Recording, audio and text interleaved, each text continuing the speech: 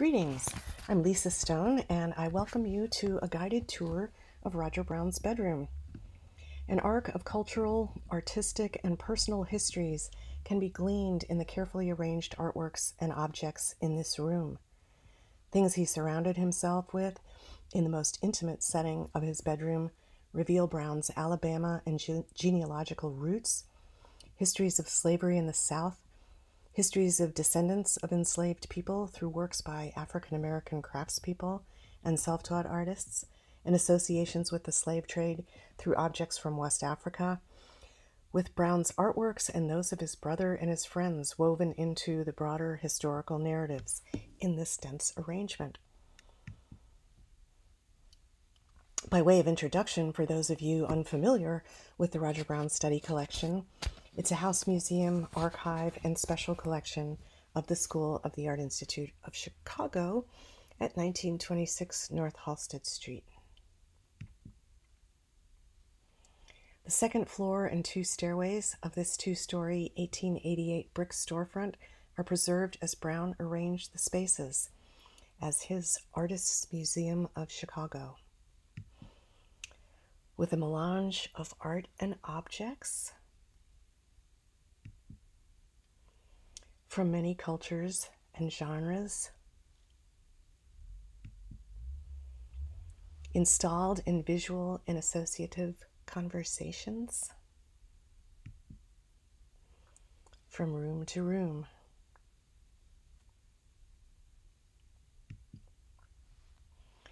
Brown distilled a remarkable range of histories through objects that carry them into a kind of microcosmic constellation of relationships from the collective cultural to the deeply personal in his bedroom.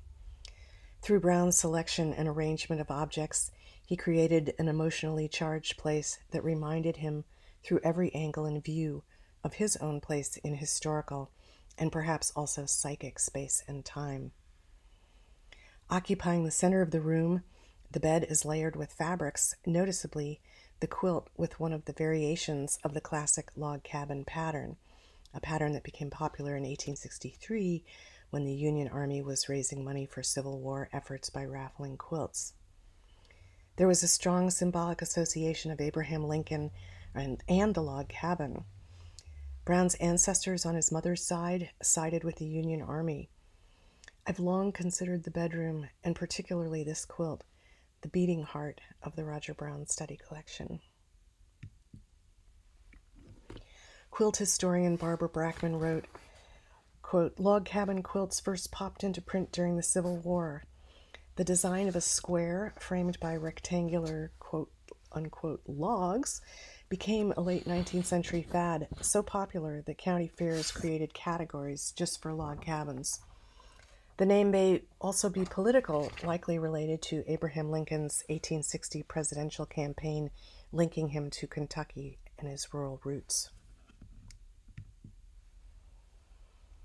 We can trace Roger Brown's depictions from childhood to mature works at the height of his career through his depictions of Abraham Lincoln.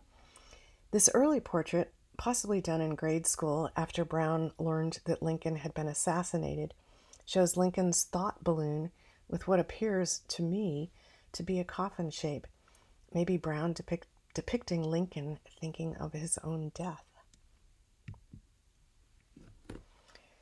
Brown developed his skill in a later portrait of Lincoln, emphasizing the president's height by his downward gaze.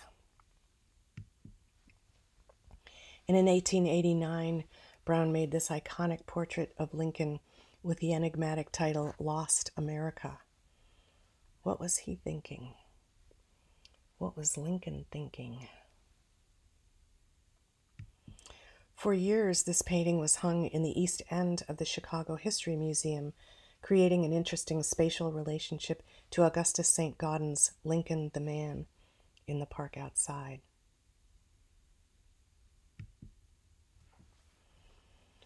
Dennis Adrian described the bed, and by extension quilts, which are made as bed coverings, as the place of birth and death and sleep and dreams. With artworks hanging on the wall above the pillows, I realized that Brown couldn't even sit up in bed and read. It was a place for sleep and dreams. It was here that Brown's love and life partner of 12 years, architect George Veranda, died of lung cancer in 1984. To the right of the bed, or left if lying in it, stands the pie safe from Roger's grandmother Brown's weathered clapboard cottage in Providence Community, Alabama, where Roger and his parents lived briefly when he was quite young, before the family moved to Opelika, Alabama. Brown called this his genealogy cabinet. He wrote, quote, "In 1969, before Roots by Alex Haley made genealogy a national hobby, I began a quest to trace my family history," end quote. Tracking his ancestors through space and time was to occupy Brown for nearly 30 years. Roger hand-tinted the background of the photo of William Jackson Owsley, shown on the right, to make the portrait more distinct. Owsley was an ancestor through the Brown side of the family, and it was given to Roger by his grandmother Brown, as it was yellowed, and she knew he would take care of it.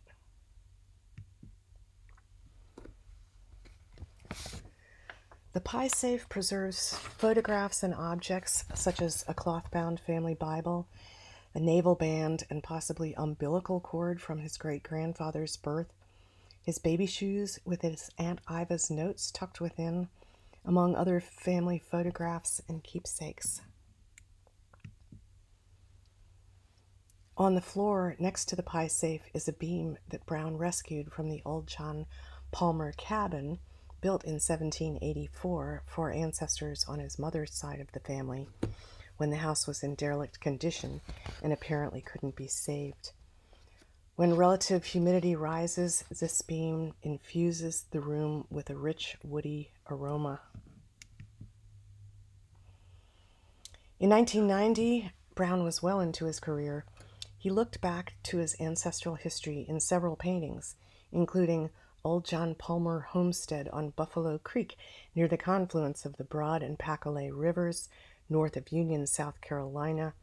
Slave Boy Rides a Deer, and Indian Steals the Livestock. Brown often gave works titles as long as it took to describe a painting's nuances. We found this image among Brown's slides and believe it is the Old John Palmer Homestead. By 1990, when Brown was known for narrative works addressing a range of subjects, from stirring social and political works, paintings addressing religion and sexuality in many guises, popular culture, the art world, landscapes and nature, the nexus of nature and culture, the weather, and particularly the clouds as the larger backdrop for the human endeavor below, among many others. At this moment, he looks back to the vernacular architecture of Alabama and the South, in ancestral homes of the type utilized by my forefathers: shotgun, dog trot, slab end, log houses. A baseline for considering Roger Brown's life in art, his collecting and placemaking, which were inextricably commingled, was his ardent determination to ignore, or if possible, eradicate, what he considered irrelevant boundaries between the vernacular and the academically informed. Given the chance, he would celebrate or champion the vernacular. He wanted people to know about these modest and practical dwellings before they all disappeared.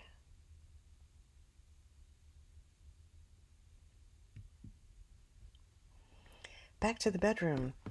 A centrifugal moment in the room is the striking painting of a horse and a mule by Bill Traylor. Born into a family of enslaved people in 1853, Bill Traylor survived 12 years as an enslaved person, then years of Reconstruction, the terrors of the Jim Crow South, and about the worst his country served up. And later in life, as a homeless man in Montgomery, Alabama, he began to draw and paint. His spectacular, if improbable, body of work, including this drawing, was celebrated in the exhibition Between Worlds, The Art of Bill Traylor, at the Smithsonian American Art Museum, curated by Leslie Umberger. Moving to the east side of the room, to the right of the genealogy cabinet, a shelf holds 19 ceramic vessels and objects made by the Jerry Brown pottery in Hamilton in northern Alabama. Jerry Brown was no relation to Roger Brown, but Roger Brown was born in Hamilton and he loved pottery. He may have wanted works made from the earth where he began life, close at hand, in his bedroom.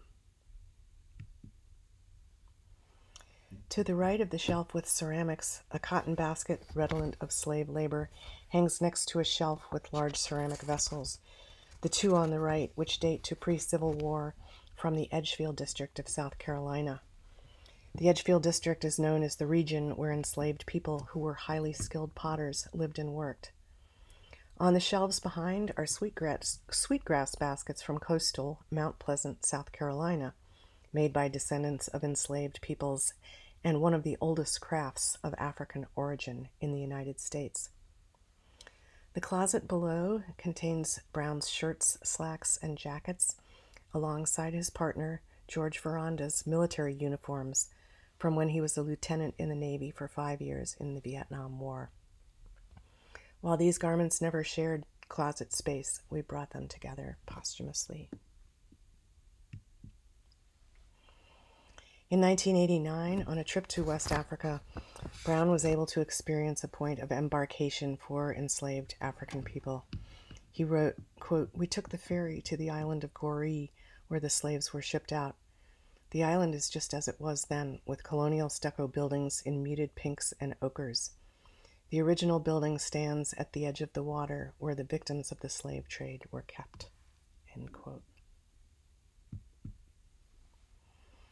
In this historically charged area of the room, under the cotton basket, is a painting by Roger Brown's younger brother, Greg, and under that, a carving by the African-American self-taught artist Elijah Pierce, a barber from Columbus, Ohio. The study collection contains 56 works by African-American self-taught artists, including several works by Alabama-born artist William Dawson, who later worked in Chicago, and whom Brown championed.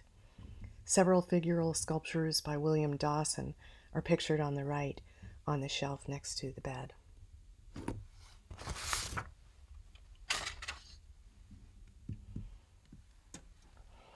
On the west side of the room are several objects acquired from Brown's trip to West Africa in 1989, including the sculpture on the upper left. Brown recounted that the group he traveled with was mostly filled with competitive collectors who bought objects throughout the trip, including a particular scrum for masks that were sold in their hotel lobby.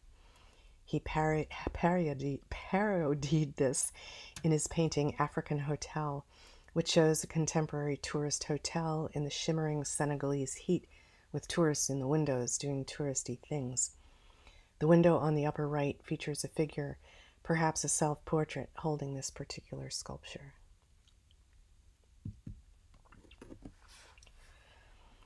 The narrative comes full circle in 8 paintings by Roger Brown from 1967 to 1969, 6 of them near the ceiling and 2 in the niches near the floor below, made in the years when Roger Brown hit his stride and began his career as a serious studio artist. Above his bed, on the right, he hung, perhaps as a muse, a beguiling drawing by his dear friend Barbara Rossi, and a Benin fawn applique above that. The 2 imposing monoprints of exaggerated facial expressions were made by Brown's friend, the artist Robert Gordy, who died in 1986 at age 52 of HIV/AIDS, a fate Brown and Gordy shared, although Brown lived longer and died of AIDS a few weeks before his 57th birthday in 1997.